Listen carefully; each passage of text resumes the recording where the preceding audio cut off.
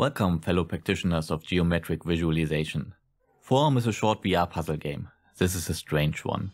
The game is positively beautiful, has great visuals, fluid animations, a dope soundtrack, and puzzles that would insult the intelligence of a 3-year-old child. It is like these matching shape games for toddlers, whatever you call them, for 1 hour straight.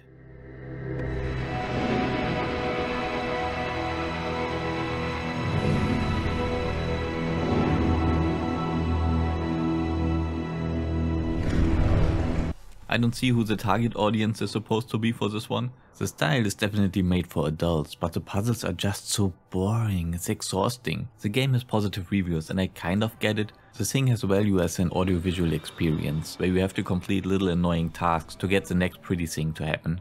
But there's nothing more to it. It has a bit of world building but no story or narratives that would make it interesting. This would be a good first ever step into VR, but as a puzzle game or a video game in general, this fails the mark.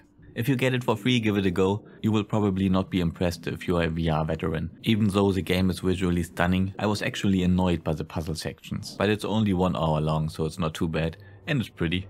For VR newcomers, the experience of using motion controls can probably carry the hour. It is definitely not worth the 13 bucks they ask for it though.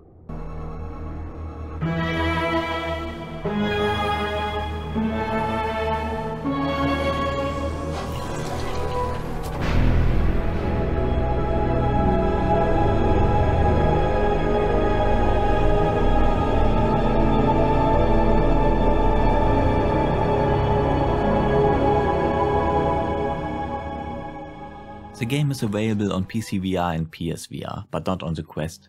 If you are playing on Valve Index, the default controls are suboptimal. The game uses trigger to grab for whatever reason. But there are community control schemes you can use. I use Better Index Controls by Kylab. That fixes it.